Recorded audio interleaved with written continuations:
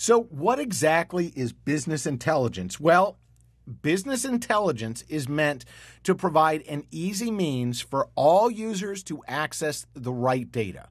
Consider a large organization. We have data spread out across databases, SQL Server, Oracle, MySQL, Word documents, Excel spreadsheet, Access databases. We need to provide an easy means for all users to be able to access the correct data based upon their sector. It gives IT tools to manage access. It's not just the ability to access the data, to provide relevant data to the users, but also to secure that data, to ensure quality and compliance. The ability to pull external data from a marketplace or unstructured data. Now, consider that we want the ability to access data such as census information. You know what? We don't have that, but it is provided through Windows Azure, through SQL Azure. Easily combine data from existing enterprise data within the cloud or on premise. Not just the ability to say, all right, look, here is the data that we have within SQL. And go ahead and download this data and you can enter it manually. To combine this data and automate these processes. Now, what are the benefits of business intelligence? Well, first, reporting.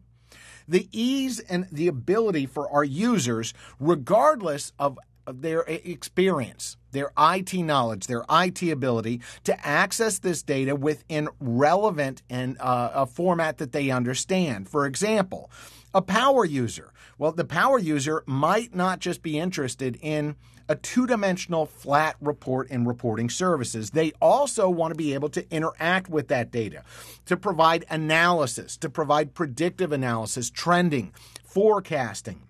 The ability for them to access this with tools such as Power Pivot or developers to build multidimensional cubes or tabular data projects, or the ability to provide data mining models to apply 1 to 9 different algorithms on a multidimensional cube using SQL Server analysis services. An overview of our BI stack, and looking at this slide, you'll notice at the bottom, we have SQL Server Integration Services. SSIS begins the BI stack because you'll see that Integration Services integrates the data. It takes data from a number of different sources, from SQL Dynamics or Microsoft Dynamics, SQL Server, Access, SAP, Oracle, the cloud, Hadoop, integrates it and loads it into a data warehouse. From there, we can go ahead and provide data stewardship. Now, using master data services, which is another tool available, allows power users to be able to qualify the data, to apply standardization to the data, to remove duplication. It's all stored within SQL Server in our data warehouse. Once the data warehouse is populated, we've applied our consistency. Now we can go ahead and create cubes, multidimensional cubes using analysis services, or in 2014, we can also provide tabular data projects.